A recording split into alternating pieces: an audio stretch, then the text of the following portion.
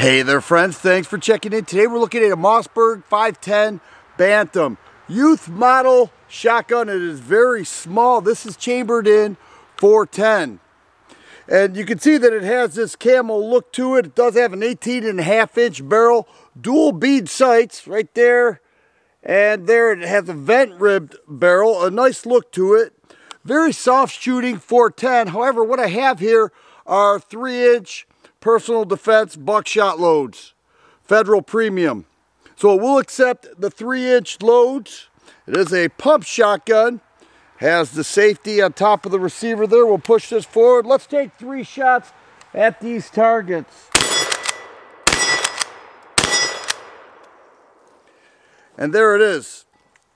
Now I've done some range testing with 410. And with the right load, it is extremely effective. I know a lot of people take the position 12 gauge or nothing, but 20 gauge with the right loads, pretty good choice. 410, everybody in the house could shoot it. Very low recoil. Those were 3-inch buckshot, very low recoil. With the 3-inch loads, it holds 2 in the tube and 1 in the chamber for a total of 3 shots. Has the same lever here to release the action, and it's definitely a good looking shotgun. Now it does come with spacers. You can see how small that stock is. It is very small. It does have about over a 1/2-inch recoil pad there that is fluted a bit, and a nice shotgun. Now it has a fixed modified choke, and that's good. We don't need changing out chokes for the youth, although you could, but not in this model. And it goes for, I've seen anywhere between $400 and $500, which I think is fairly expensive. Now, a weird situation happened. How I acquired this is that my FFL had a customer that ordered 1 510 Bantam, and the company sent him 2, and he contacted them and said, hey, you sent me an extra shotgun, let me go ahead and send it back to you. And they ignored it. He called them, emailed them. They didn't respond, so he sold it to me for $100.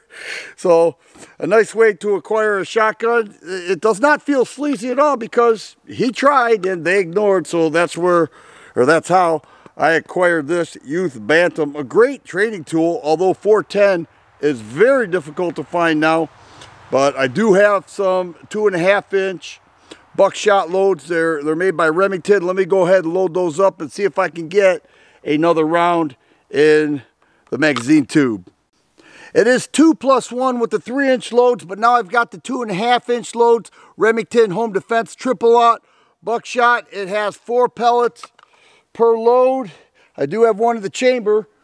The recoil is very light with 410. It feels like the stock is so small that when I align it with my shoulder, I feel like I'm shooting a little toy here. I may have short stroked that. Let's try it again. And that's it. A very small and lightweight 510 Bantam. Let me go ahead and turn the camera around. I'll show you firsthand, or at least from a front view, how light the recoil is, and I'll go back to those 3-inch loads. Here we are again with the 3-inch number 4 buckshot loads, 9 pellets in each shot. I have 3 loaded up, and the 510 Bantam. Check out the light recoil here.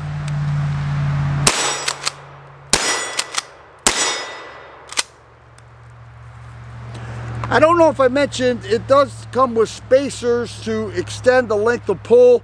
This is very small. But if you have a child interested in hunting or just wants to check out shotguns, I can't think of a better load than 410. And the choice of load is so important when it comes to shotguns, and we talk about home defense or hunting. That's the one great thing about shotguns, is that the versatility within the loads that you can choose from is so vast and so amazing, and it's suited toward whatever you're trying to do, whether it's home defense, target shooting, or hunting. You can get that with the shotguns, and even in 410 you have those options as well, although a little more expensive, a little harder to find, but You know, you look at the value you place on training a young person with a little shotgun like this. I think it's pretty cool, and I think that camo look is a nice touch with an 18.5 inch vent rib barrel. Got it for $100. Would you do that? I have no regrets. It's a Mossberg 510 Bantam, made for the youth, but it'll certainly get the job done with home defense. If you like videos like this, please subscribe and share. I always appreciate the thumbs up button. Thanks for watching, and you guys be safe.